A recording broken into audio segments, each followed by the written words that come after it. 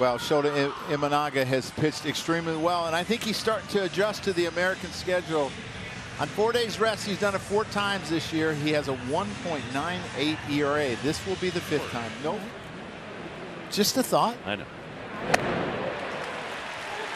Swing and a miss. He is leading the league in pants to sock ratio, but down on strikes there. Well, he didn't look too comfortable there. I don't care where the pants were. He chased a split down for strike 2 and then chased a 4-seamer up for strike 3. So this is the advantage that Shota has the first and second time he sees the lineup. Swing and a miss. Imanaga able to get Lewis. 3 up, 3 down. But for guys that you don't know or that are trying to make a team or an impression, they mean something. Swing and a miss. Kepler down on strikes.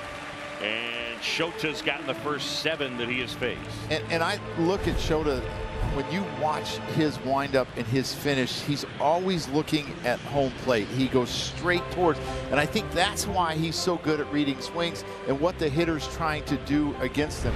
In year 2 of that 3-year deal he signed with the Twins. And he chased there. He got him with that splitter. Another strikeout, number 4, and Shota has gotten the first 8 he's faced. Well, his splitter acts different ways. At times it will act a little bit like a slider. At times it will dive down. At times it has a little bit of tail. And I think that's what makes it so difficult for hitters. And that's Imanaga, 2-2. Swing and a miss, struck him out. He strikes out the side, and Shota has retired the first 9 that he has faced. Carter Hall.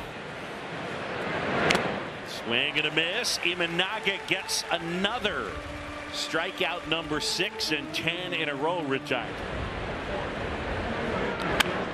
Lined left field, Hack coming on, dives, and he makes the catch.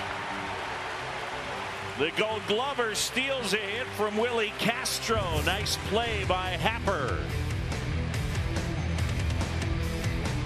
It's 4-2. We head to the bottom of the 4th.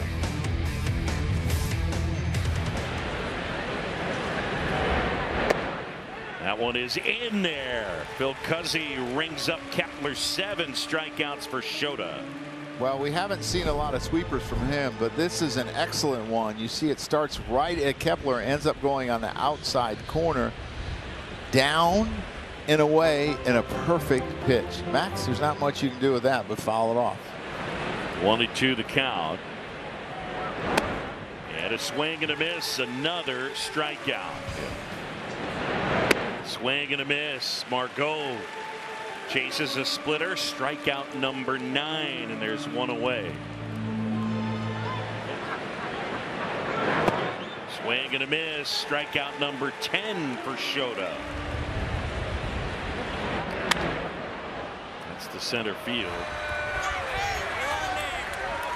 Pete Crow Armstrong there to make the catch. Shota Imanaga outstanding here tonight. 7 innings, 2 runs, 7th inning stretch. Brought to you by Budweiser. This Bud's for you.